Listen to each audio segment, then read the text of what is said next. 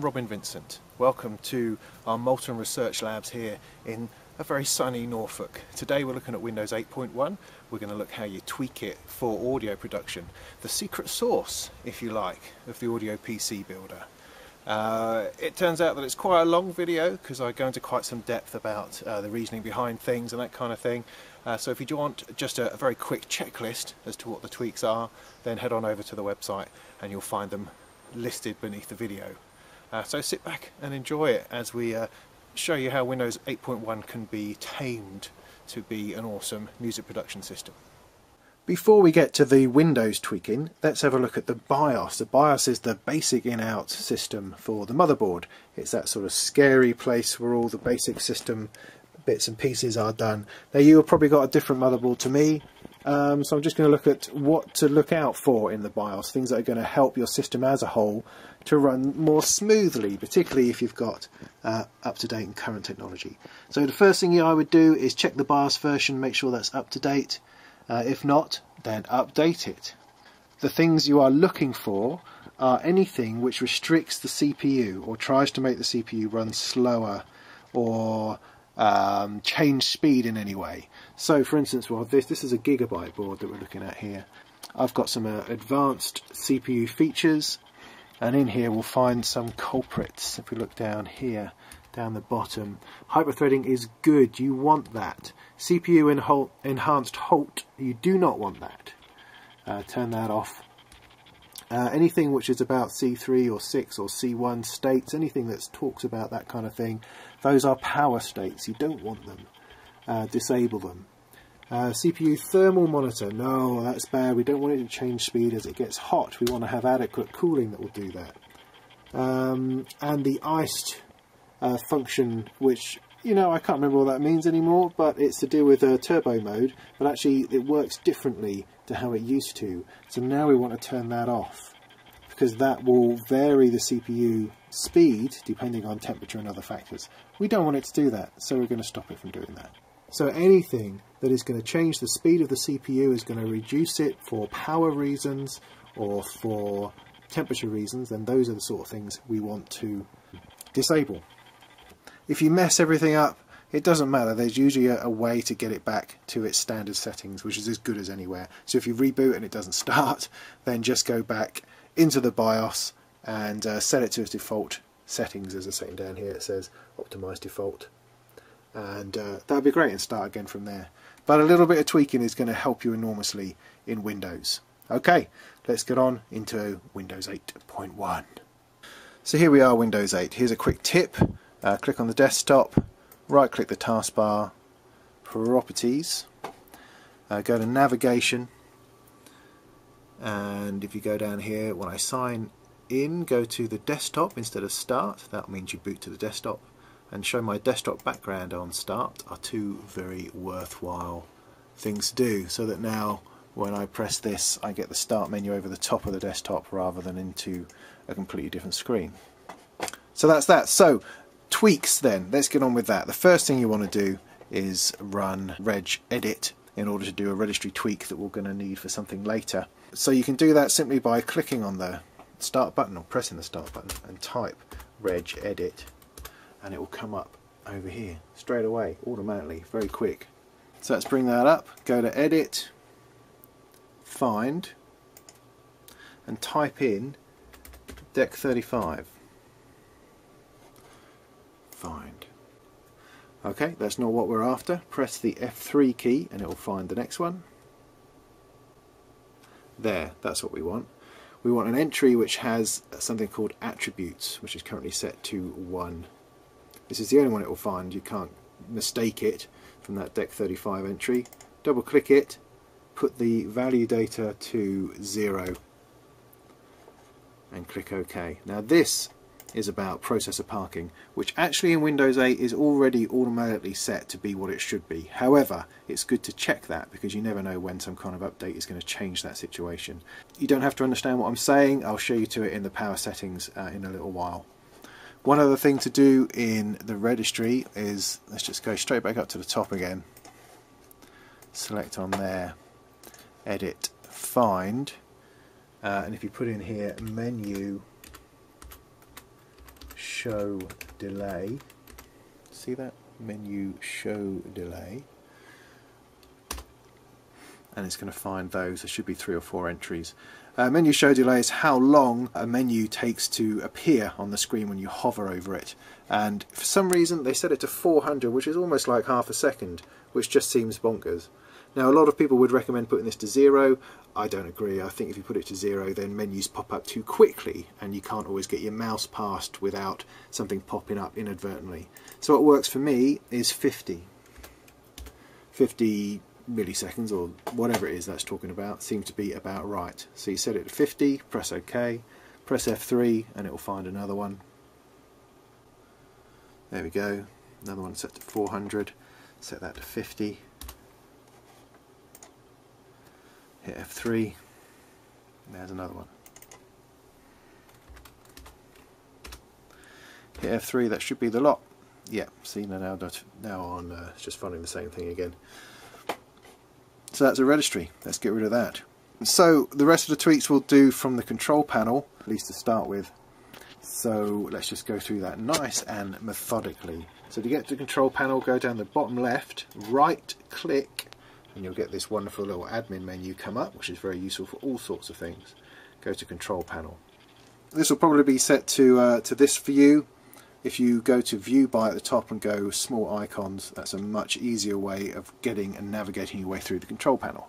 So let's do it alphabetically and as logically as we can. Action Center will come back to that, funnily enough. So going along, date and time. Click on that. Internet time, change settings. It's set to synchronize with time on the internet, so you uncheck this so that it doesn't wander off onto the internet to try to check that its time's right. It's a very minor tweak, but it's a tweak nonetheless, particularly if you don't need to go on the internet. Power options, this is quite an important one. Let's have a look in here. Usually set to balance by default. What you want to do is show additional plans there. Go to high performance and then change plan settings. Turn off the display, don't need it to do that. Turn that off, and then there's another button here that says change advanced power settings. Let's click on that. Okay, so under here you've got a whole list of stuff. Look under hard disk, turn hard disk off after 20 minutes. No. Thank you, put that on 0. Hit apply, come on down a little bit. USB settings. This is a suspend setting. This is where it suspends various USB ports. You don't want it to do that if you've got a sound card attached. So set that to disabled. Power buttons and lid, that might be interesting if you've got a laptop. And processor power management, this is the last one here. So that registry edit I did has brought up this line here which you might not have seen before, which is processor performance core parking min cores. Now that needs to be set to 100%. Now it's set to 100% by default in Windows 8. In Windows 7 it was set to 10%, so it was a worthwhile tweak to make sure that all the cores within the CPU, so if you've got a quad-core system or a dual-core system, that they don't go to sleep or get parked, but rather that they're always 100% available at all times. So that's what that's about. It's a good one. Minimum and maximum state. Again, on a laptop in particular, that can be set to sometimes like 5%, the minimum setting. You want it to be 100% all the time, so maximum and minimum need to be 100%. That is pretty much it in there. So the important ones are the USB suspending and the hard disk turn off. That's power. So once you've got back to this screen, you need to make sure you click on Save Changes so that it's set to high performance. And back up here we can go to Control Panel again. System, this is the next important entry. This just gives us stuff about Windows 8, but what we're really interested in is Advanced System Settings, which is there. Brings up another window. This is sort of the place where you've done tweaks for years in all sorts of versions of Windows, and it still pretty much remains the same. There's an entry which says Performance. Click on Settings. So if you want to calm down the graphics a little bit, then I'd recommend unchecking all of these top ones here. So the animate, the enable peak and the fades. Everything else is pretty much benign, but these top ones do require a bit of processing power to cope with being see-through or transparent, or to animate things up and down.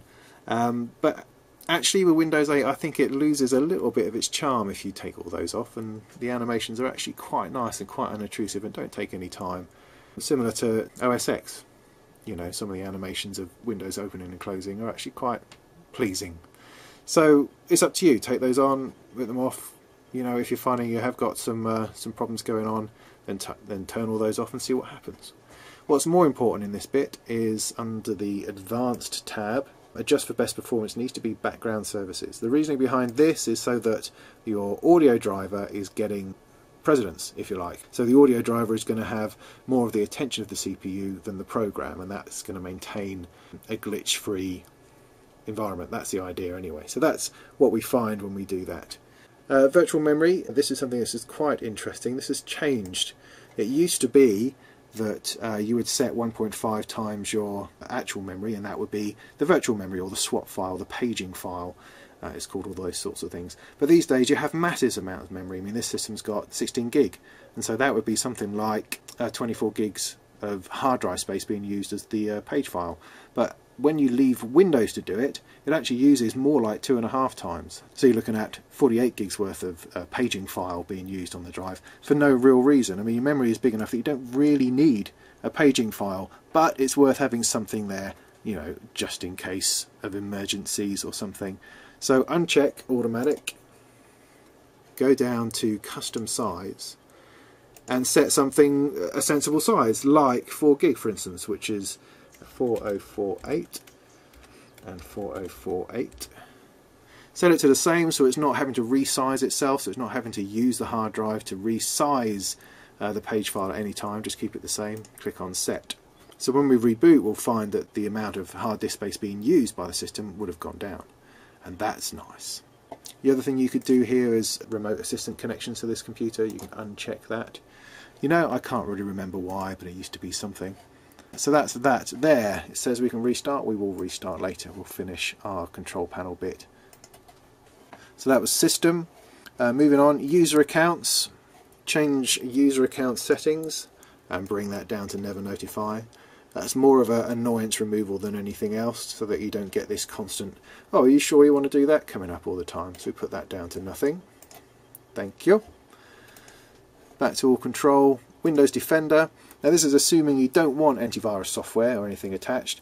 If you're running a system which is not on the internet and you know plan to put it on the internet, then by all means turn off this, because it is a resource drain. Yeah, to a degree. You can run with antivirus software on and you'll probably do really well. If you ever do get problems, then you want to be using an antivirus that you can easily disable. That's the best thing, rather than going without it. You can always just turn it off when you're making music. But in Windows Defender you can uncheck real-time protection, go to administrator, uncheck turn on this application, and that will go, oh my goodness me, but that's good. So Windows Defender. Windows Update, this should also be set to change settings over here and never check for updates. That's so you don't get an update by accident, because sometimes updates are not always good. It's a useful thing to update your system, but it's not always good to have it automatic, because something might change and you're not aware of it. It's better to be aware of it and do it purposefully and manually. Okay, after you've gone through all of those, you then head back to the Action Center, which is going to have highlighted things that you've done. And what you want to do is turn off that, turn off that message, turn off that message, because you don't want to hear about all these things that you've done. So that's the control panel. There are a couple more tweaks. The first one is you need to run a command window, so go to the bottom left, go to Command Prompt Admin. That brings up our good old-fashioned window up here, and what you want to put in is power cfg.exe, then /hibernate off. So you see that? So powerconfig.exe space / hibernate off. Hibernation uses up a massive amount of hard drive space, and the idea being that your system kind of goes to sleep and remembers everything that's open, all that sort of thing, so it can very quickly start up again. You know, who cares about that? Who wants to do that? So, and it uses up a ton of hard disk space. So when you turn this off, you just press enter. Nothing happens, nothing. But if you get it wrong, it will tell you. So that means that it has done what it should have done. Okay, exit that. The last one is the MSConfig from old systems. MSConfig is the place where you do your startup, what programs run when the system starts. That no longer exists. You now have to do it in the Task Manager.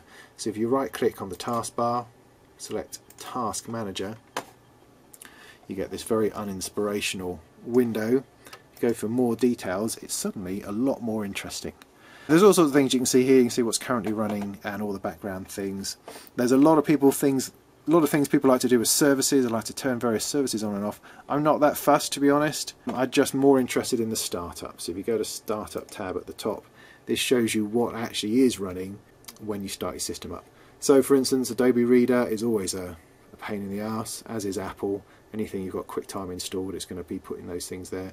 And it suggests what sort of impact it has on your startup as well. The best thing to do probably is just to disable them all. So you just select one, disable it, select, disable.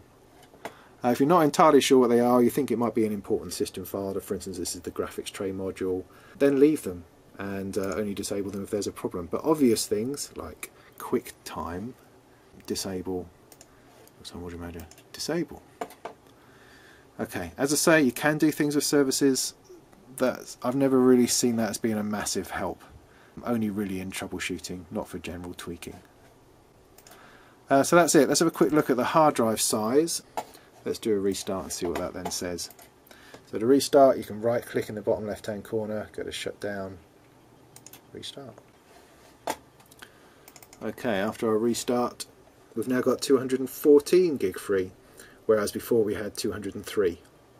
So we've just gained ourselves 11 gigabytes, which is pretty good. We like that. So Windows 8 start menu, lack of, yeah. Oh my god, there's no start menu. How can I possibly even run a program? Well, here's a very quick tip for you. Anything that you're actually going to use on a regular basis or at all ever, right click, pin to taskbar, right click, pin to taskbar, right click, pin to taskbar. Then get rid of it. It doesn't need to be on your desktop. And then there you are. This becomes your start menu, your taskbar on your great big screen. Loads of room for dozens of different applications, and then you just click on them and they run. It's really simple. It's really simple. But then of course there's the other thing, which is the start screen. Oh, the trauma! I can't cope. What's going on? Oh, there's all sorts of things trying to talk to me. Ah! It's just a start menu. I mean, for heaven's sake, what's the matter with people?